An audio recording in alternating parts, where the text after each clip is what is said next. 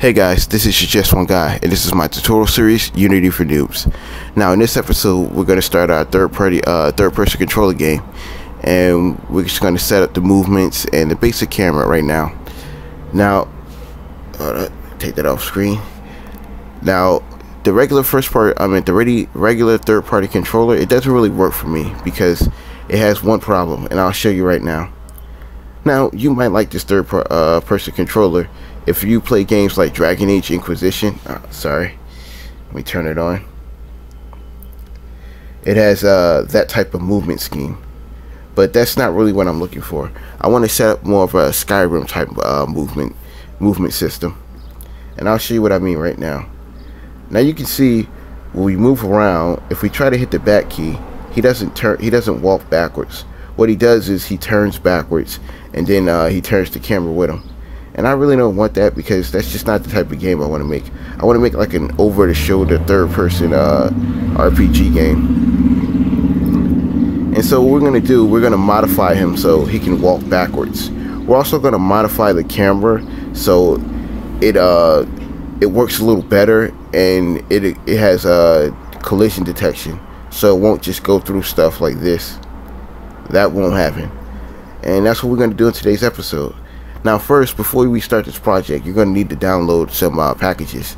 Most of these come with the standard Unity package, and some others, all of them are free, but the animations to walk backwards, that's going to come in the Mecainim example. the Mecainim example project, and we're just taking the walk back animations from that.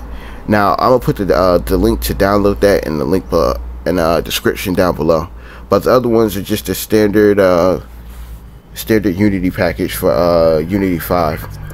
Now first we're going to need the camera script, and what we're going to take from there is the smooth follow.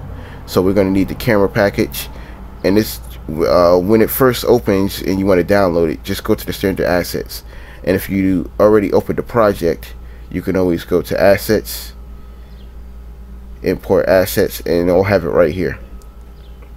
We just need prototyping right here, and that just gives you these bricks right here, which is the prototype floor and the prototype cube.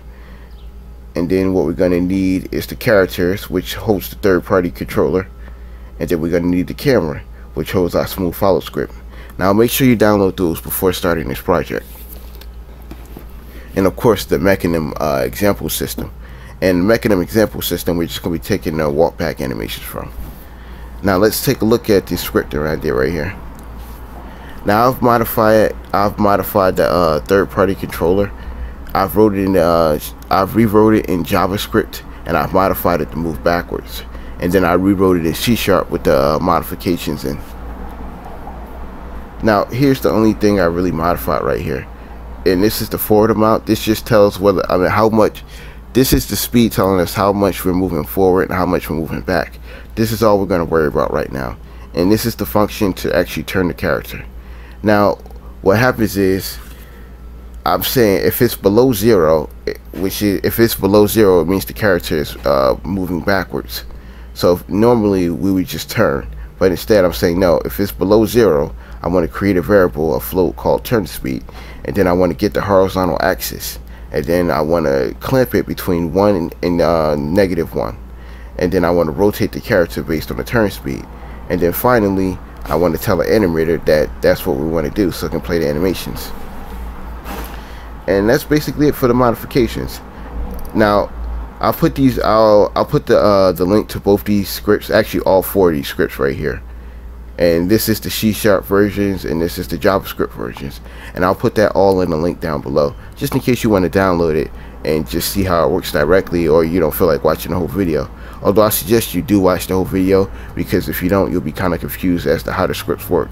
They're all commented out, but it just helps if you watch the video. Now let's go for the setup. Okay, the setup isn't anything too complicated. All we want to do is drag the third-person controller to the screen, drag the main camera in, create a floor. Well, not create a floor. Just go to prototyping and then go to the prefabs and pull the floor in screen, and then pull the cube in. And that's basically it.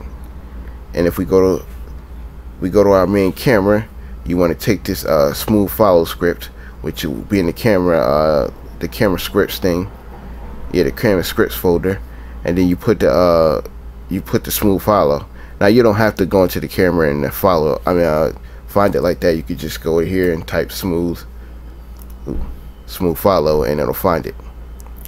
Oh, almost forgot. The second, well, I'll explain this when we get to it. The smooth follow with prevents, but right now we're just gonna work on the movement.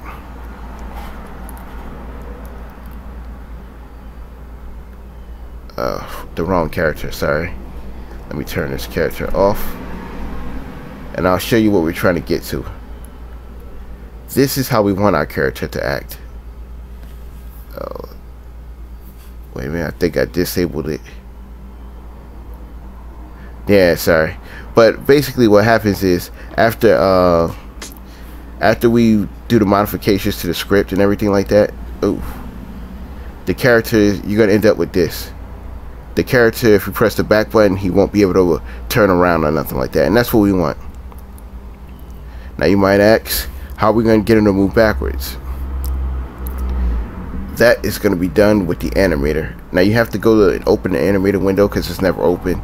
I don't know why Unity just doesn't open with it, probably because it looks a little simpler, but you just go to window and animator, and that'll open it up. Then we click on our character. Oh, sorry, I already went in there. Click on our character and we'll see this. Then we click on grounded and we'll get his blend tree. Now to explain this blend tree a bit, what this is all his animations for grounded laid out, and this basically plays all the all the idle animations. Mistake there. And it just from side to side is turning left to right, and up and down is going forward and back. And as you can see, he has no back animations to go backwards, but this is when he's at half speed he should be walking, and full speed he should be running, and full speed to the right he should be running right, full speed to the left he should be running left, and you basically get the gist of it, and that's how it works. Now what we want him to do is move backwards in a straight line. We want him to move backwards right and move backwards left. So let's set that up. Now after you get the Mecainim animation examples system from the project from the link, you should have these walk back animations. Now you might have to go through and find exactly where they're at, and after you import it into your project, but just to keep this video short, I've just separated them out. But the walk back animations and the walk back turn is in there. I just took the animations and directly put them in here. But if you're new to Unity, you probably just want to import the package into your project, and then take the animations out and then just go look for the animations. That's probably well, the easiest way is just to go into the folder and take it out directly if you know how. But the problem is when you first get those animations, hold on, I've already set this up. It's not going to look like this. It's going to look like this.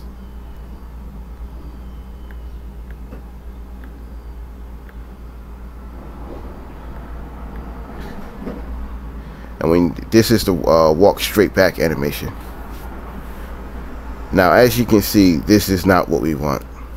What we want is this.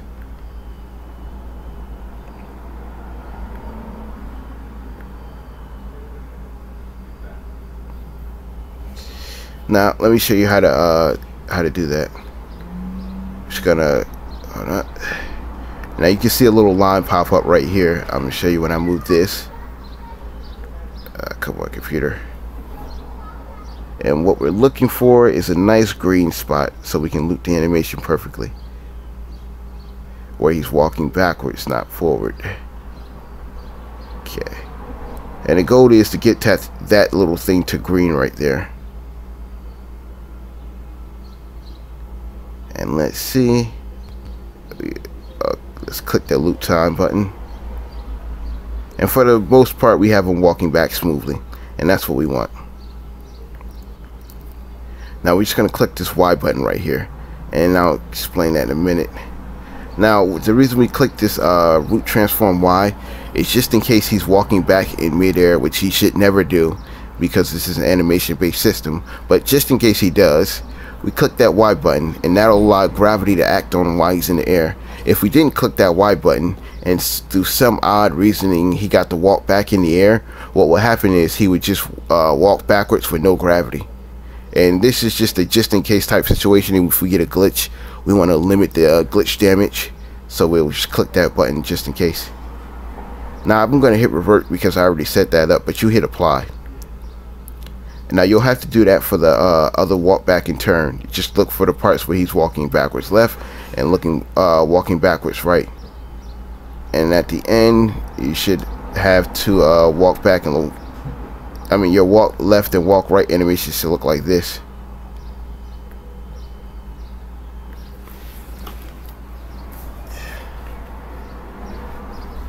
Now it's important to note there's no walk right animation. I'll show you right here. This is what you'll get in the beginning. Just use the process I said to separate it out and get this part right here. That when he's walking around like that. Now you might say he never walks in the other direction, and you're right, he doesn't. What you have to do after you click that is on one of them click mirror. Now I believe if you want him to walk left, yeah, because he only walks right. So as you can see, we didn't click it here, but on the left animation we have to click the mirror button, and that'll mirror the animation so he walks in the other direction around. And that's how you get that out. Now at the end you should have those two clips. If you were wondering how I renamed it, yeah, you just rename it right here. Put the name in right here and it'll rename it. And then in the walk back animation you should have that one walk back clip. Okay, now we go in here, click on the blend tree, add 3 new motion fields.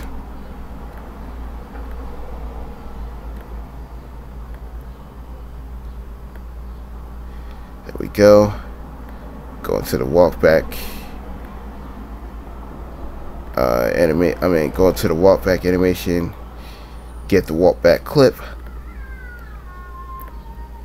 put that in as first, then go to the walk back and turn,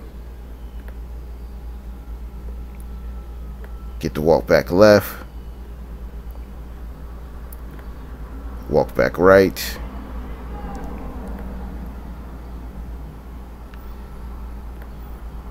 and as you can see, we can immediately tell that these 3 don't belong because they're not in order or anything.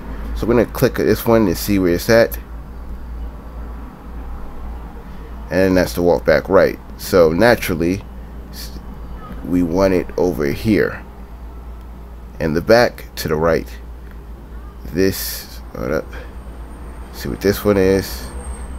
It's the walk back left, so naturally we want it over here in the back to the left. Just click on it again, and that's how we do that. And finally, we want this last one just right here going backwards. And now if we've done everything right,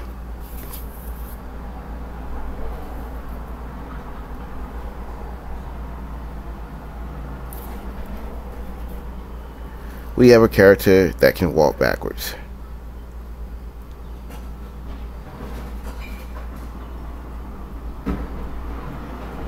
Now that's our first tutorial, and I wanted to get to the camera control today, but it looks like we're running a bit long, and I don't really like to make super long videos, so we're just gonna cut it and make part 2 with the camera. And we're just gonna create a camera, get it a little closer zoomed in to more Skyrim type feel, and then we're gonna add the script to make it so we don't click through anything. But we've done pretty good for the first episode. We have our character, and he's able to walk back and turn. And if you like this video, please like and subscribe. And if you want to suggest a tutorial, please suggest a tutorial in the comments down below. Thank you for watching.